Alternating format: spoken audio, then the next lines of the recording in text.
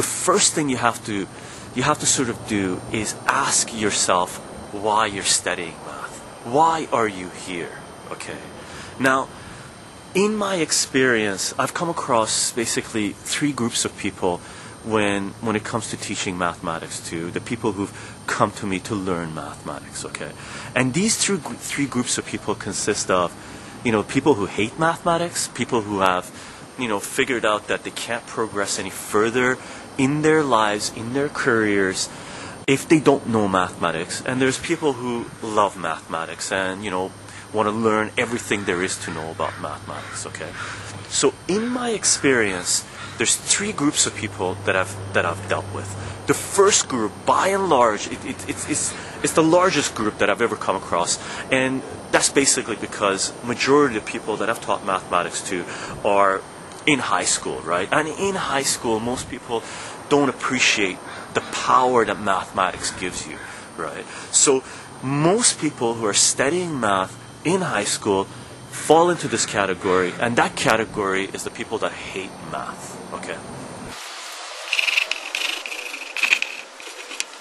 Now this group is by far the largest group, right? They hate mathematics. They just, they can't stand it. It takes them forever to do a problem because they procrastinate and their mind wanders and they get stuck in one location and they can't go progress beyond that, right? And they don't look back on their notes to be able to figure out how it is, what they need to do to go to the next step, okay? And this group, again, by and large, is the largest group out there, and they're the group that hate math, okay? There's another group that I've come across, which, they're usually in general older, they've already gone past high school, and they're basically adult students, right? They're 19 or above, or 18 and above. Some some in their 20s, some in their 30s that I've come across that they've hit a point in their lives, in their careers, where they realize that they can't progress any further in whatever it is that they're doing without knowing mathematics, without knowing certain amount of mathematics, right? Because that's the way it works. Mathematics is one of the most important things you'll ever learn in your life, okay? It's one of the most powerful tools that you can acquire in life to help you do whatever it is that you want to do in life, okay? And this group is, a lot smaller than this group, and this group sort of just says, they may still hate mathematics, they may still dislike mathematics, but they've learned to appreciate certain aspects of mathematics, and they sort of approach learning math as, sort of whatever. It's something that they have to do, and they actually do spend the time required to learn this language, right? And this group is the whatever group.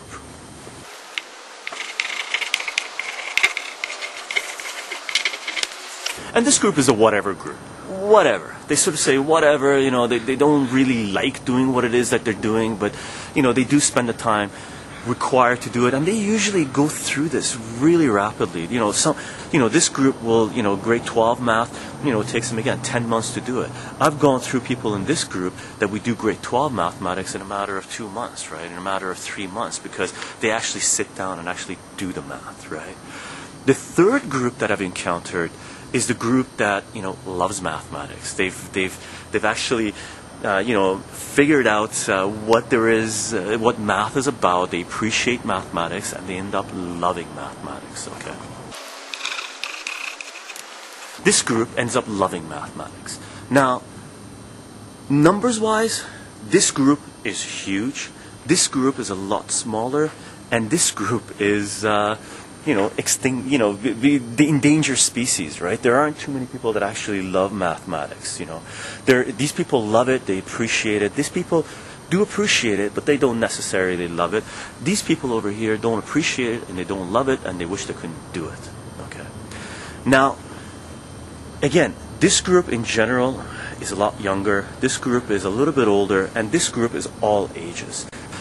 These people have figured out that math is a language, and pretty important to learn the most important language in the world, right? These people haven't figured it out, and these people are in a transition period, right?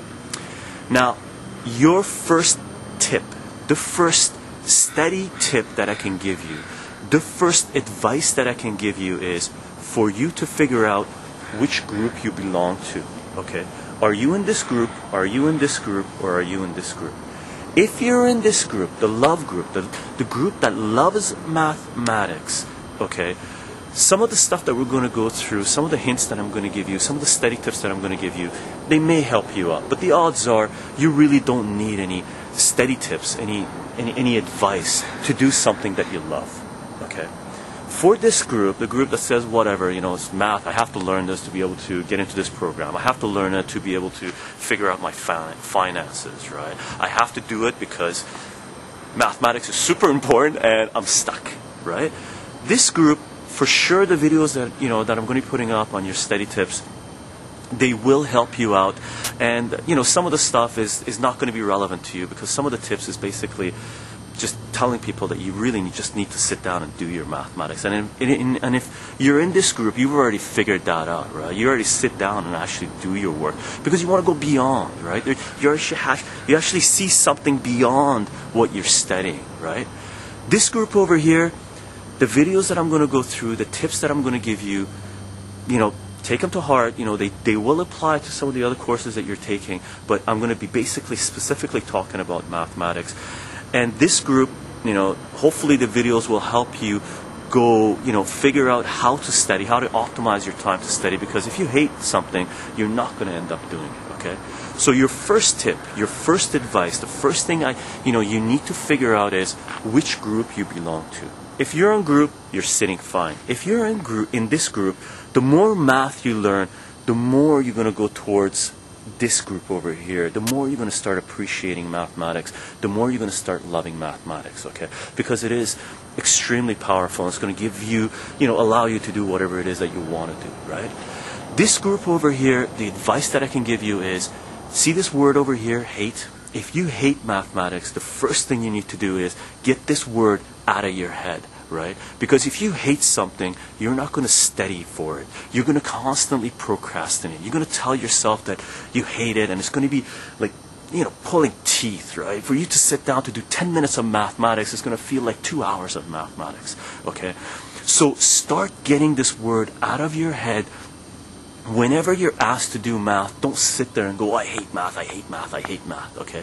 Well, all you're doing when you're doing that is reinforcing your belief that you hate mathematics. And the only reason that you actually are in this group, are in the group that actually says that they hate mathematics, is because you're illiterate. You do not speak the language of mathematics. You don't know how to use the mathematics. That's why you hate it. It's something you don't understand. And human nature is, if we don't understand something, we end up hating it. Okay, I'm being a little harsh right now, but this is basically the gist of it, right? The reason that you hate mathematics is because you don't understand it, right? You're illiterate in this language, and human nature, if you don't understand something, you end up hating it.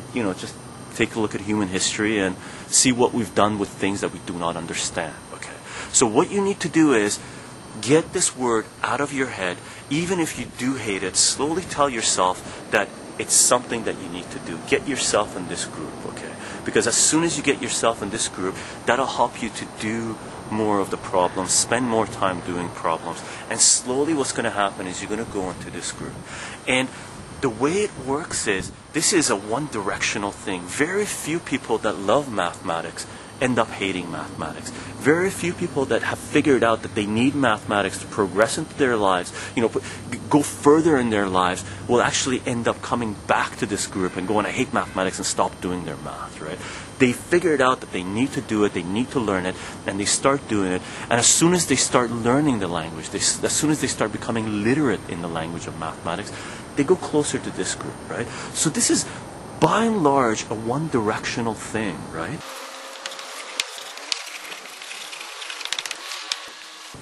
So by and large, people who, start off in this group, when you start learning language of mathematics, when you start figuring out how to do math, you start slowly progressing in this direction. And, the more math you learn, the more you learn to appreciate it. And hopefully, at some point in your life, you're going to go into this category that loves mathematics, or at worst, you're going to be sort of in the boundary here. And this isn't a distinct boundary. This isn't a sharp boundary. It's a gradual transition, right? You gradually move along this way the more math you learn, and hopefully you end up somewhere around here where you're like, math is important. I need to know it. So you're in the whatever category, and some of the aspects of mathematics you end up loving because they help you out in life. Okay. So your first tip, your first advice, your first assignment, figure out where you belong. Okay. If you belong here, you're doing fine. If you belong here, keep on doing your math, because slowly I can promise you that you're going to start going in this direction. Okay. If you're over here, get yourself out of here. Okay. Get this word out of your head, do your math, and just slowly tell yourself that, you don't mind mathematics. Okay. Get this hate out of your mouth, out of your head, right? Because the more you tell yourself that you hate mathematics, the more you enforce that belief that you hate mathematics. Okay. Just tell yourself that math is something you need to learn. You need to learn this language. You need to speak it. You need to be able to use it. Okay.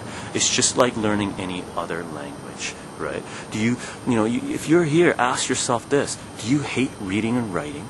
Do you hate your ability to be able to read this word or read this word or read this word, right? Do you hate the power you've acquired to read books, to read signs, to be able to, write your name down, right? You don't, right? Do you love reading?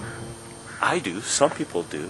Some people consider reading to be whatever, right? They don't hate reading and writing. How many people do you know that hate reading and writing? The only people that hate reading and writing are people who are just learning how to read and write, which is exactly the same way it works with mathematics. The only people that really hate mathematics are people that are just learning how to do mathematics, right? They're just basically learning the language of mathematics. So understand that if you're in this group, you're still illiterate in the language of mathematics.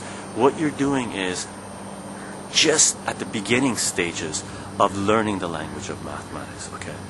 So first advice, first tip, figure out where you are, get yourself out of here, and slowly progress in this direction, right?